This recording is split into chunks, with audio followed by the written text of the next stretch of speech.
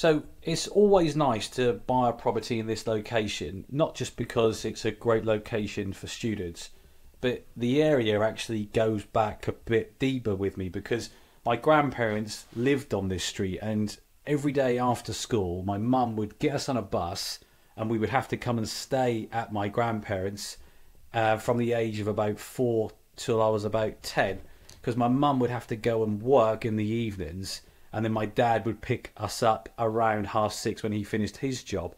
So it was the only way that my mum and dad could make ends meet, because the interest rates had like gone up to 15% at the time, and they were struggling.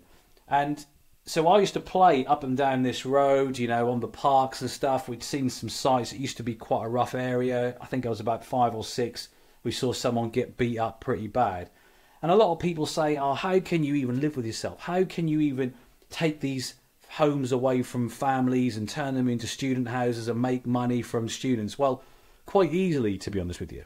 Because if you don't take yourself out of the environment that you were born into, that you grew up in, you won't be able to make a difference to your life or your family's life.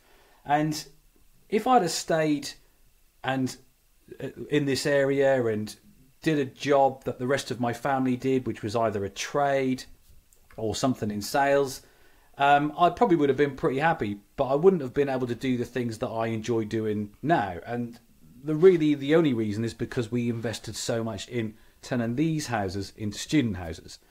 And I don't lose a wink of sleep over it, because the same people that try and put you down are the same people that wouldn't help you if you needed it. So you have to help yourselves. So when I walk up and down and I buy a house from an old lady or an old couple who have lived there 50, 60 years and they knew my grandparents when they lived here, that is a great way of getting my foot in the door, and I've got loads of deals off the back of my relationships with local people. But I don't think twice about making money out of it, because this area, even though I've got some really fond memories, it was one of the biggest things I had to do was to break out of the area. And now I can come back in and turn what is effectively poor quality student houses like this one into fundamentally the best that are available in the market.